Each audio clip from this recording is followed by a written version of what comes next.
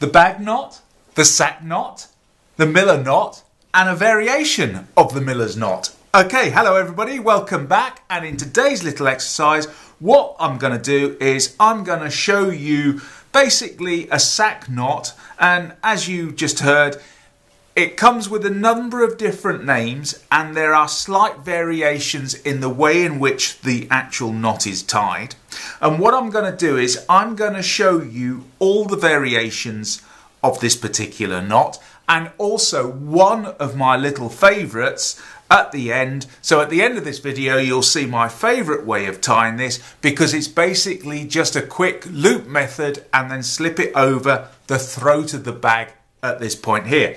Now the beautiful thing about the miller's knot, the sack knot or the bag knot is that once it's tied you pull it up nice and tight like that, and if I now try and get my fingers underneath there and open that bag up, it's just not going to open up. It's almost a constrictor knot in its construction, because we have crossing points here and crossing point here, and basically on those crossing points the actual knot itself is being locked into place. So right, anyway, and also the other thing is, if you want to know more information about this knot, check the description down below and there'll be some more useful information in the description section. So without further ado, let's get on and let's get knotting.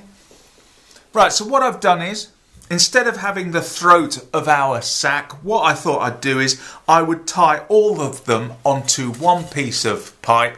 So substitute throat of the sack for this pipe. It just makes it a little bit easier to see, and I've got my hefty coloured cord here, and so the first one we're going to do is we're going to tie the first variant of the miller's knot.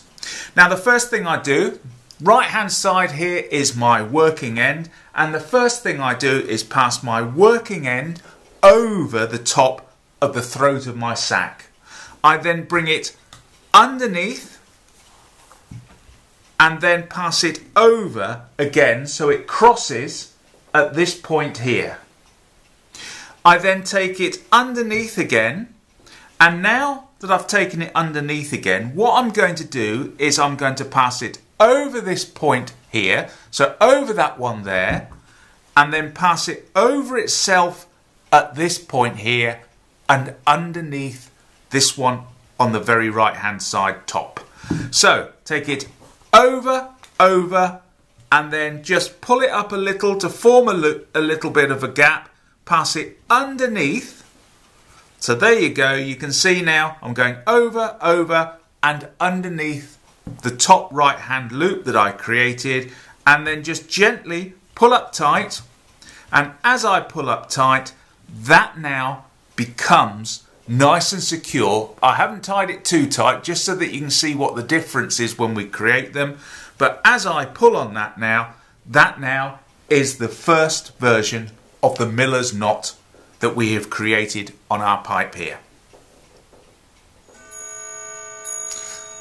Right, so as you can see, there's my first miller's knot, and now I'm going to tie my second one, which is basically as follows. I take my working end, I pass it over my throat, or in this case throat of my sack, or in this case my pipe, and I take it around the back, and then what I'm going to do is pass it over again so it crosses at this point here, take it around the back so it comes underneath between these two here where it crosses over, and then the next thing I do is I'm going to pass it, so it's coming between these two here, so it's going round the back between these two here, and the next thing I'm going to do is pass it over this one here and under that one there. So just pass it over like so, and then pass it underneath that one there,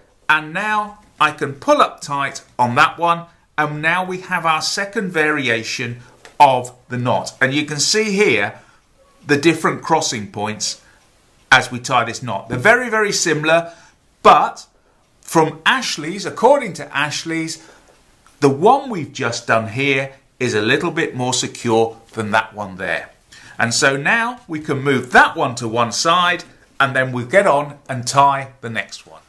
So here we go. The next one is the sack knot. And so to tie the sack knot, very, very simple, very, very easy. Just another variation of these two here. And all I'm going to do is I'm going to pass my working end over the throat of my sack, or in this case my pipe, like I said before. And then I'm taking it around the back and taking a little bit through. And then once I've gone around the back, I then pass it over. So it crosses over itself at that point there, goes around the back. And then the next thing that I want to do is I want to take this working end here, and it's going to pass over that first one to the right of it there, and then underneath the very first turn that we did at that point. So take it over, just grab a bit of cordage to form a loop at that point there, and then pull it up nice and tight, and we now have the sack knot. So you can see once again, they're all very similar to each other, but just have a slightly more or slightly different way of actually tying it. Okay, so we then get on to the final way, which is the bag knot. So to tie the bag knot, very, very simple. Once again, very similar to the previous ones that we've done before. And the first thing that we want to do is we want to pass our working end over our pipe or the throat of our sack, and then what we do is we bring it around underneath and then allow it to cross over at that point there.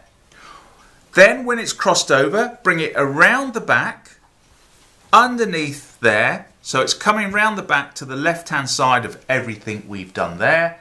And then the next thing that I want to do is I want to pass my working end over everything and then bring it out. So it's going to pass over that, and go underneath that one there. So pass it over, in fact take a little bit more through. You can fiddle it about, take a bit more through. So now we're going to pass it over those two. So we're passing over that one, and then bring it underneath through that one there. And now what we've done is we have tied our bag knot. And that's it. So there we have it. We have Miller's knot version 1, Miller's knots version 2, the sack knot, and then finally the bag knot. Okay, now out of all of these, from what I understand is that the bag knot itself is the more secure, but depending on which one you prefer to tie, etc., it doesn't matter.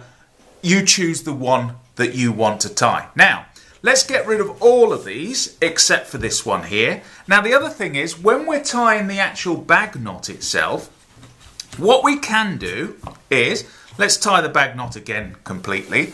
So if I take the bag knot this time, and what we can do with all of these, you can have a slipped version. And all we're doing is the following. I am now going to pass this over. We're tying the bag knot this time. I'm passing it around, over itself, so it crosses at this point here.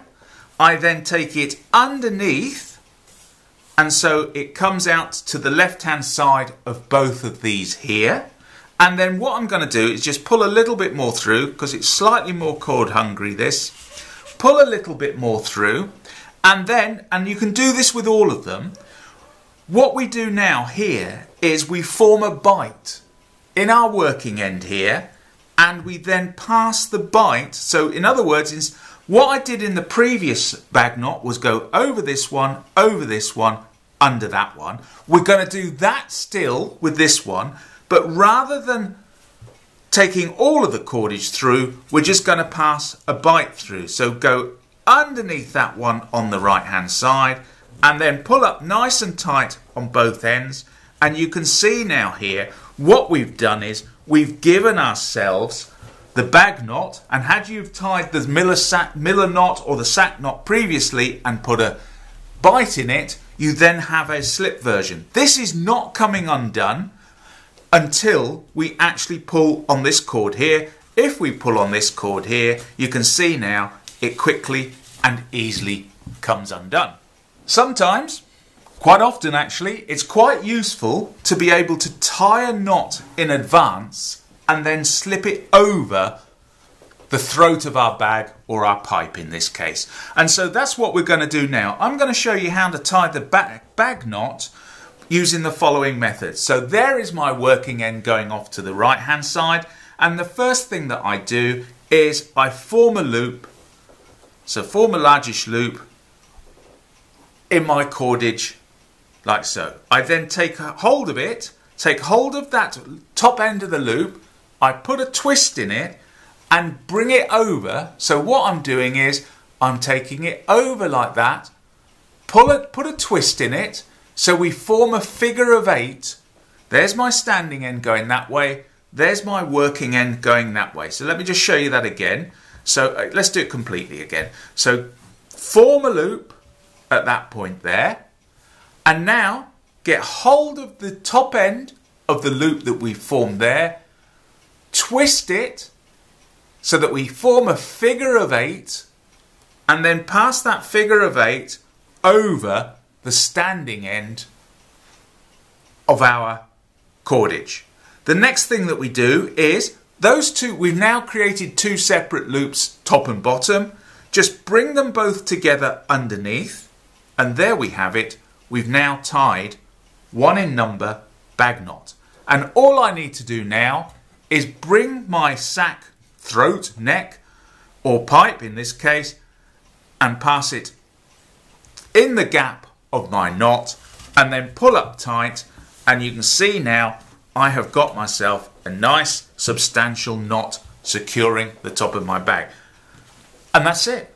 That is basically the miller's knot, the miller's knot variant 2, the sack knot, and the bag knot. So anyway, once again, thank you everybody for watching. I sometimes wonder if I bore people, you know. But once again, thanks very much for watching. Give me one of those if you liked it. If you hate it, give me one of those. But please do comment below, and don't forget to subscribe as well to see more knots in the future.